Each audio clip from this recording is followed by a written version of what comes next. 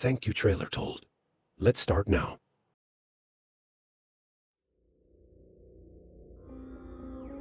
So, here's the deal. These past few months, we've had an outpour of positive reception from you guys around what we're creating, and we really want to get that game out to you sooner.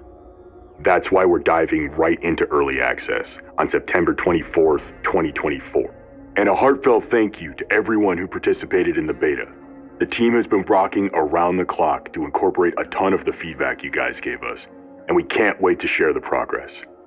Now, I don't believe anyone should have to pay more than 50 USD for a game, and if you want to support the team above and beyond the initial price point, that is awesome, and we really appreciate it. There will be a special edition with the game's soundtrack and Jason's awesome tunes, but that should be your choice, based on how much you guys dig the game. So the Forever Winter is going to be $27 at early access. There will be 0 pay-to-win solutions. You will earn your gear via skill or luck, and you will not be able to buy your way into Nirvana. You will never be charged for a new character, because that's the way it should be when you buy a game. You will not be charged for maps, guns, additional quests, new bosses, and more. That nickel and diming shit is for the birds. We will charge for skin packs, and any sales there will go to supporting the character team and allowing us to make even more baller characters in the future. Now, why do all this? I fondly remember a time growing up in the 90s when you could go to CompUSA and buy a box copy of Command & Conquer, Giant Citizen Kabuto, or KK&D for 50 bucks or less and be set for months. I'm really hoping we can get back there. Now for the roadmap. We really respect what the homies did with Ready or Not. Having the balls to release gray box maps into their map lineup was incredible. So we're taking a page out of their book. We will give you one work-in-progress map early, so you guys can scope it out, have some fun, and hopefully give the team some super helpful feedback, so we can make them even more kick-ass when they drop fully. Taking it one step further, we want the community to get a chance to vote on which bosses and which features we bring online first in our post-launch plan.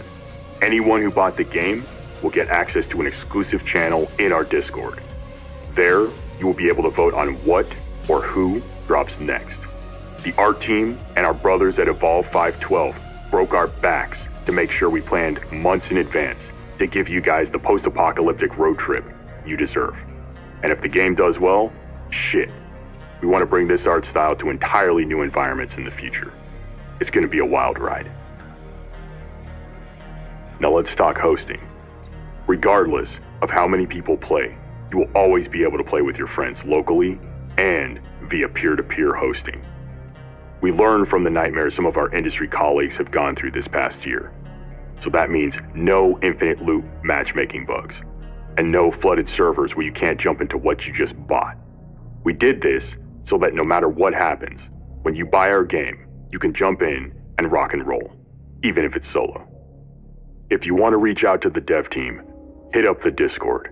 There's a ton of homies in there that love Grimdark just as much as we do.